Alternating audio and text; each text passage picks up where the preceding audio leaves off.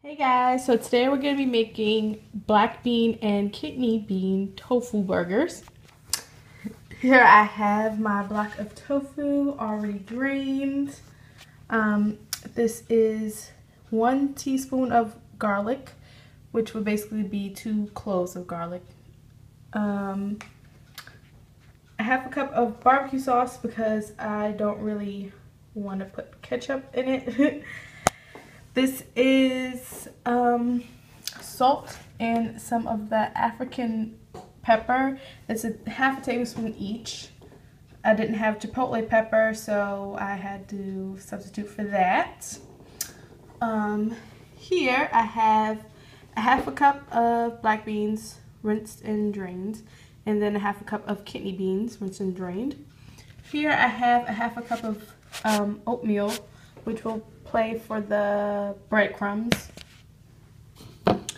And here is my 1 egg replacement, which is basically just a whole tablespoon of ground flaxseed and some water. It's 3 tablespoons of water.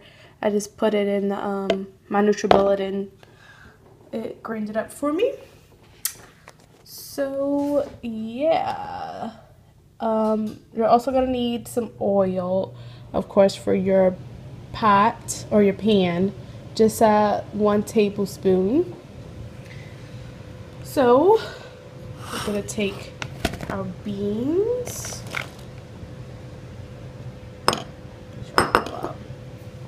our garlic. Our oats are already in the bowl. Take our egg replacement. Actually smells really weird, but the texture is really eggy. Like when I whipped it, it basically looked just like an egg. So yeah.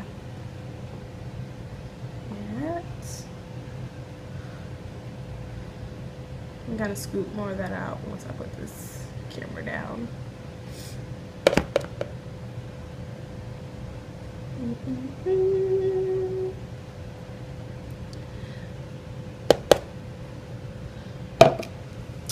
Go ahead and put our powder.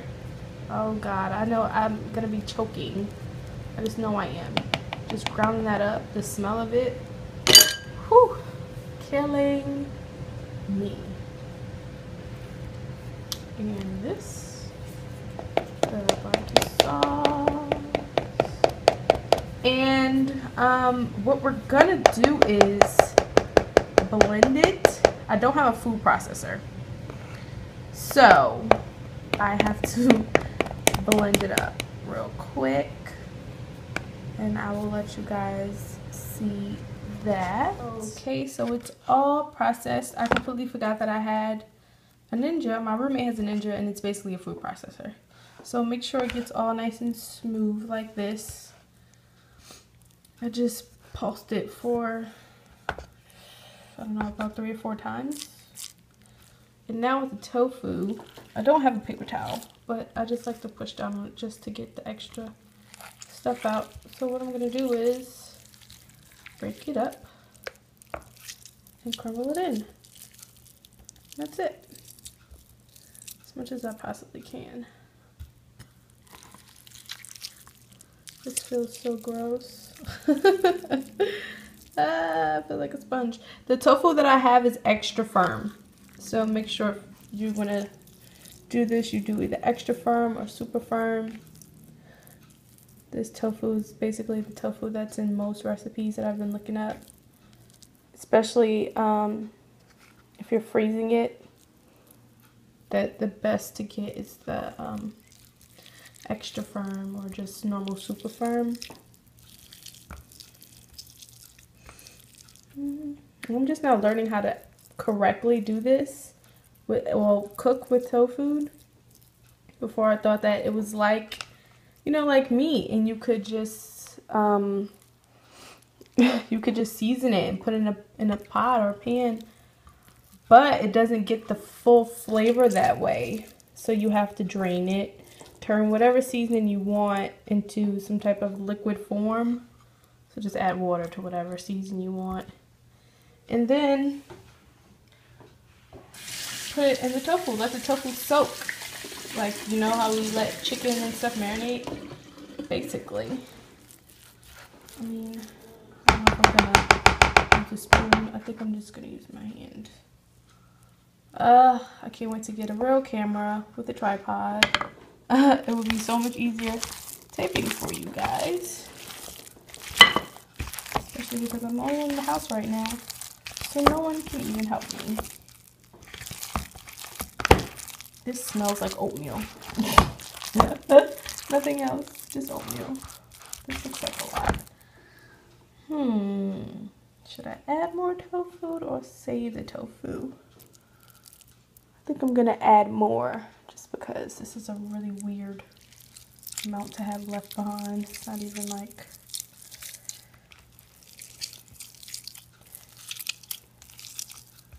Ew, so yummy. And we're gonna mix it up. Mix in. Make sure you get the crunch like really smooth into the mixture. Well, at least I know I don't want to be biting into no big old chunk of anything when I'm eating any kind of burger.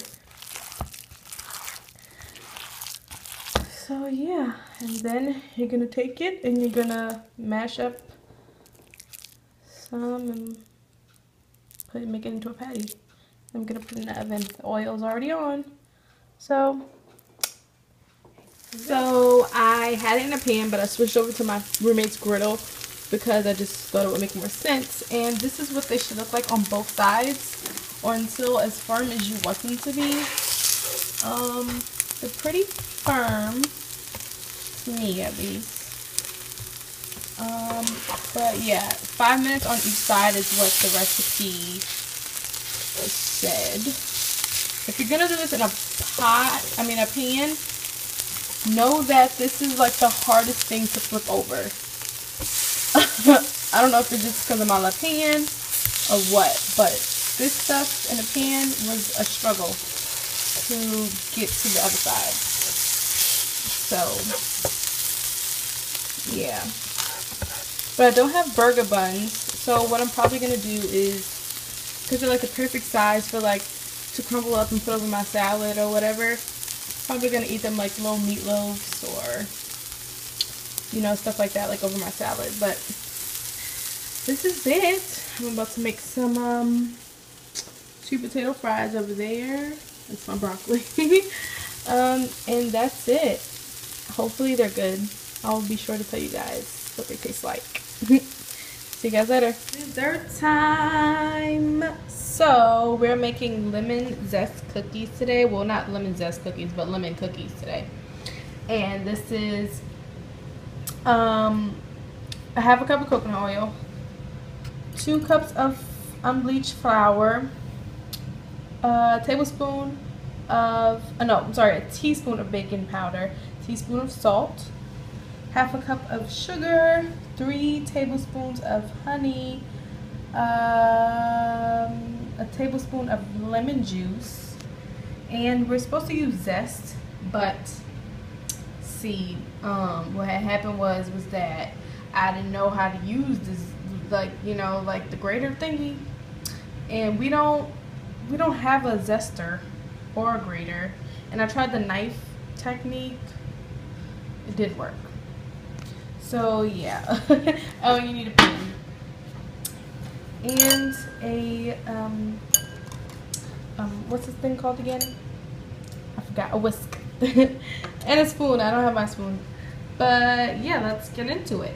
So I took the sugar and I dumped it in the oil, and I have to stir it up until it gets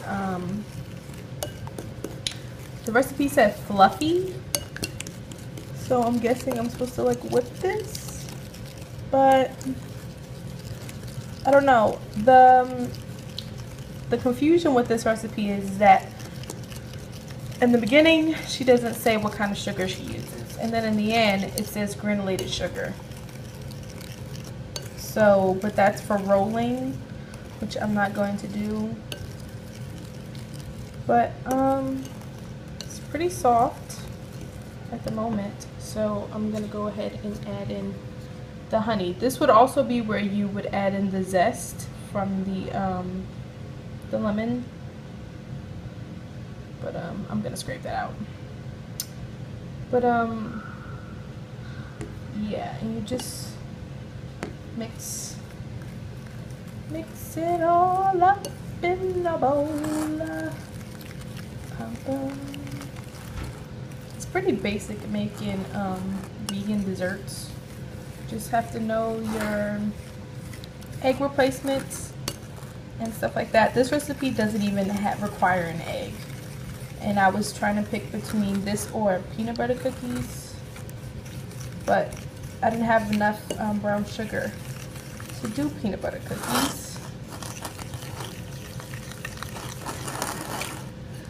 So yeah, let's see, this kind of looks crunchy still. So I'm gonna stir that up some more, and when I come back it should be poured in with that stuff. Okay. So I mixed it up. I forgot to say that I also put the lemon juice inside of that mixture with the oil. I put the lemon juice in there and I mixed it up, and it smells like lemon. I can smell it. It's pretty good.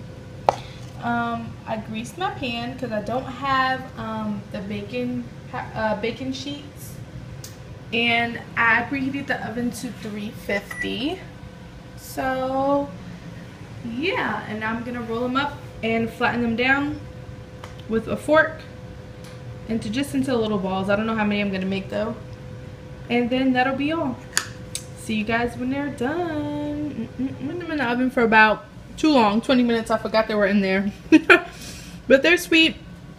You definitely need the lemon zest because they just taste like sugar cookies. But hope you guys enjoyed this video and enjoy eating. Bye.